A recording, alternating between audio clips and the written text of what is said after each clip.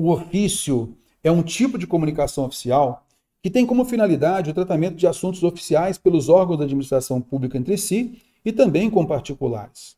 É incorreto afirmar sobre a redação oficial. Vamos lá.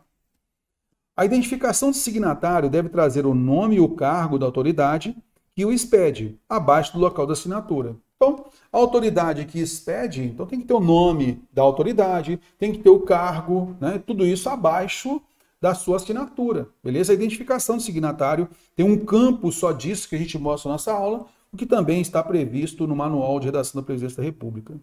Deve conter tipo e número do expediente, seguido da sigla do órgão que o expede. A gente até mostra, né, como é que fica esse formato. Então, ofício, número tal. Então, essa documentação é de qual seção, de qual órgão e assim por diante. Beleza?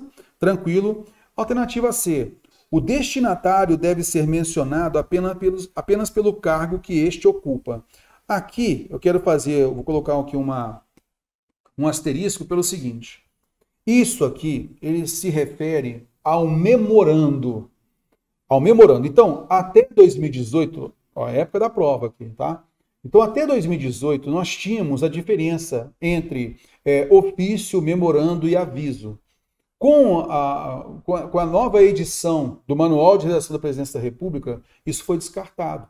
Então, os três agora são o mesmo documento, tá? Levam o nome de ofício.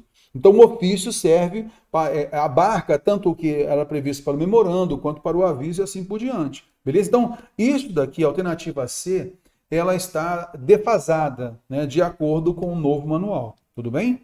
São empregados somente dois fechos diferentes, respeitosamente e atenciosamente. Sim, é certo. Então, o que acontece aqui? A alternativa C é que a gente tem que marcar, porque ela é incorreta. Segundo, então, o Manual de Redação da Presidência da República, o ofício deve, então, prever, né? Deve ser mencionado ali a autoridade e tudo mais. Quando mencionava memorando, então o manual falava, o destinatário deve ser mencionado apenas pelo cargo que este ocupa. Isso era previsto para o memorando. Como hoje em dia é tudo junto, da mesma forma você vai perceber que não cabe mais esta afirmação. Belezinha? Da mesma forma, está defasado porque a alternativa C ela faz referência ao memorando. Mas se você pegar essa questão aqui hoje em dia, por exemplo, caiu na prova hoje, ela não tem referência ao memorando, o memorando praticamente não existe, beleza? A nomenclatura memorando não existe, então você também marcaria a alternativa C.